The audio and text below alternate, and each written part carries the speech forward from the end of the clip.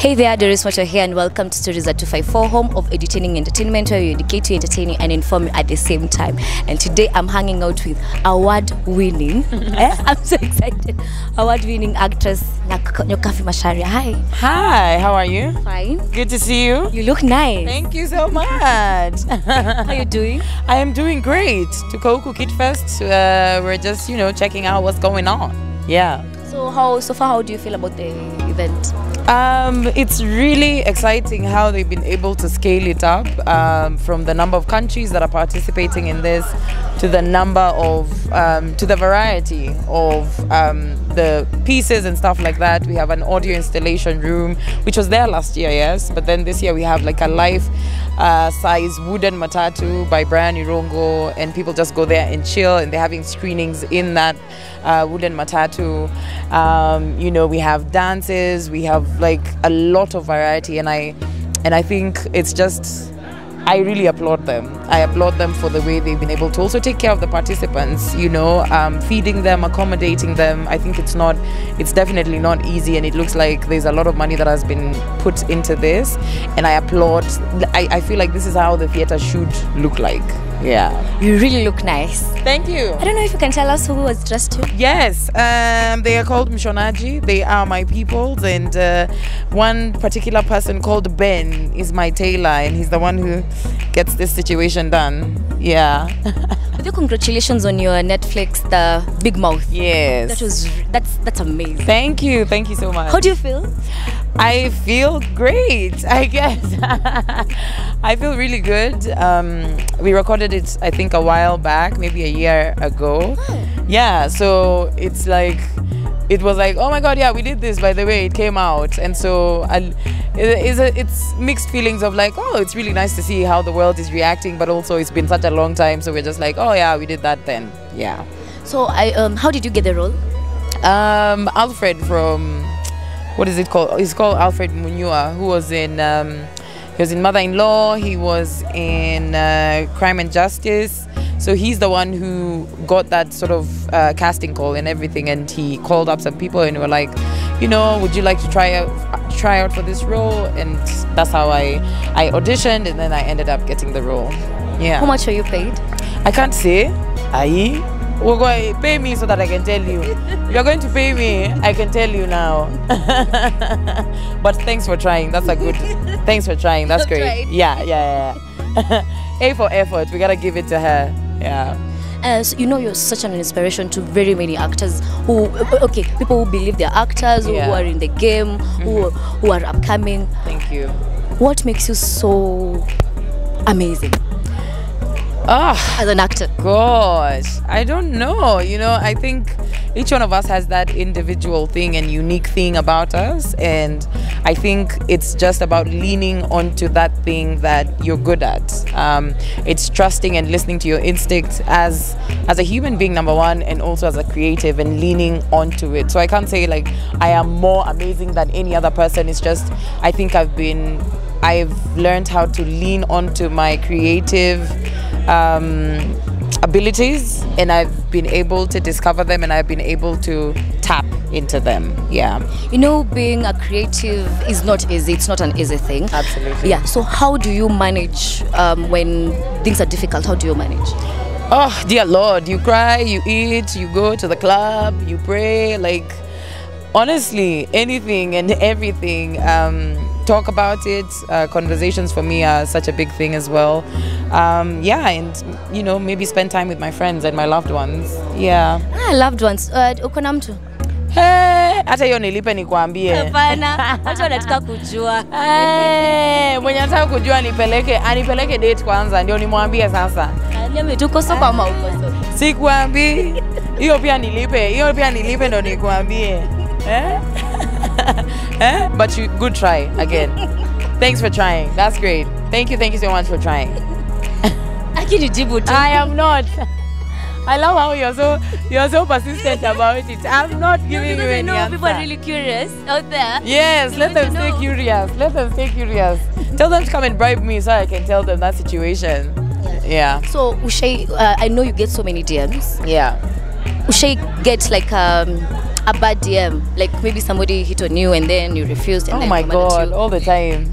I think it's part of the job, and you just learn how to ignore it and just move on with your life, because sometimes people feel like they're entitled to your time and to your attention and everything, and they forget that you meet so many people, and even though like you're happy to say hi and everything, there's a boundary, so it's just with time I've been able to learn. I'm still learning, to be honest, how to create my boundaries and how to know, okay, this is for you, the media, or this is for who, and then there are things for me as Nyokabi.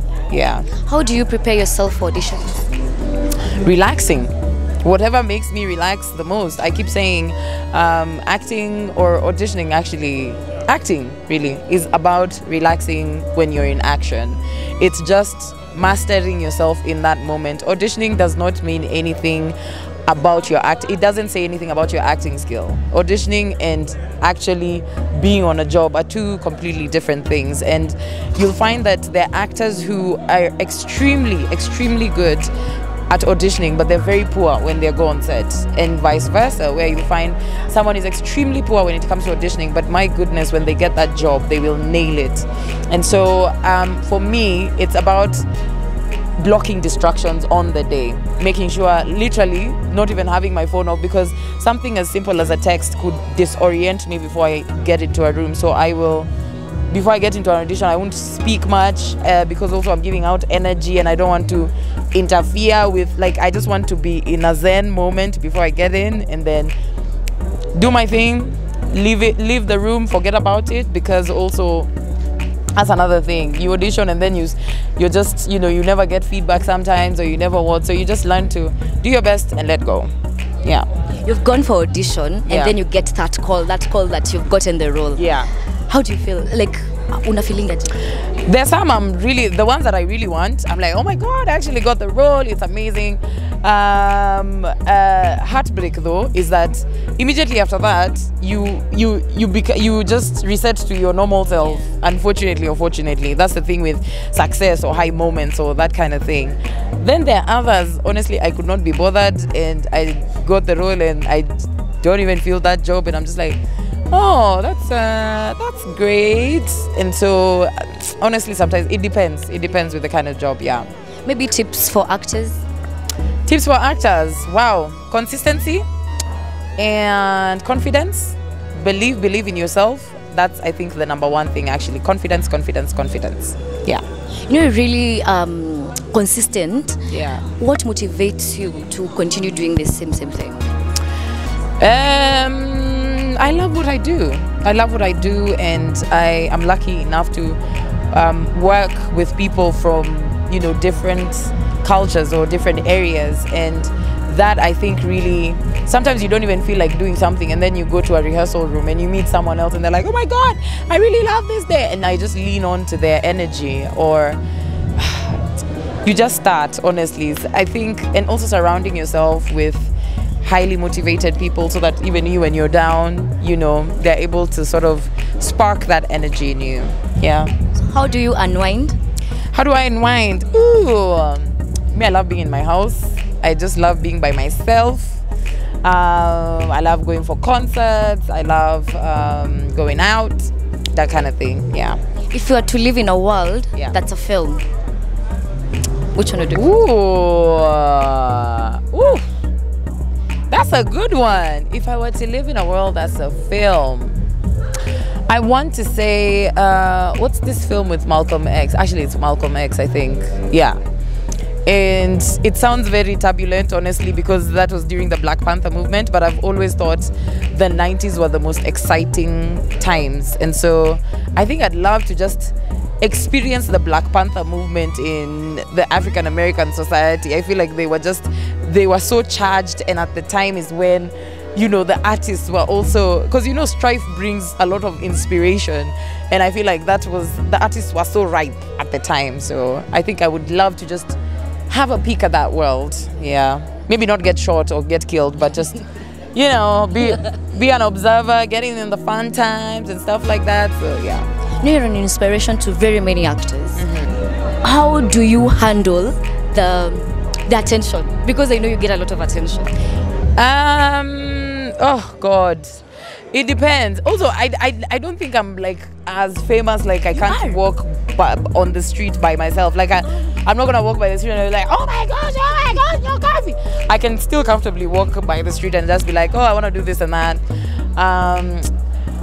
Oh, I've learned to, I don't know. I guess it comes with the job, and also as a person, I really enjoy getting to know other people, so that helps. But sometimes it really gets exhausting, I'm not gonna lie, and I just need to learn when to step away from a crowd, because then now I become moody or whatever. I just need to learn how to, what is it called? I know when I have the energy to entertain people or to just be there, and I know when I just need to take a step away and just refresh and or go home if I don't have the energy. Yeah. I know a lot of actors would love to know, how do you, like, what's your process of like getting lines? Wow, getting lines. You read the line. I think first of all, understanding the story, it really helps, and then going over them over and over again. To be honest, I don't know if there's any other way, but first for me it's just understanding the story, and then making sure I go over my lines over and over again, just so it can be muscle memory, and not so that by the time I'm acting, I'm more focused on the action rather than remembering the words. Yeah. Do you feel as if the Kenyan film industry is changing? Absolutely, it is changing. We're definitely getting a lot more work. In terms of like, there's a lot more work being put out. I do think we can do better in terms of the rates that are getting paid, because I feel like we are churning out more work, but the rates keep getting lower and lower. So that's definitely something that we need to look at. Yeah. There was this thing that was circulating online. People were saying that we see the same actors in films. Yeah. What do you feel about that? That's an interesting one. I think if it's someone's time, it's someone's time, and you can't deny it. And there's something right they have done to get themselves there. Even if people say, oh, it's favors and stuff like that, there's definitely something right that they've done to get them there. But also, if it's your time, it's your time.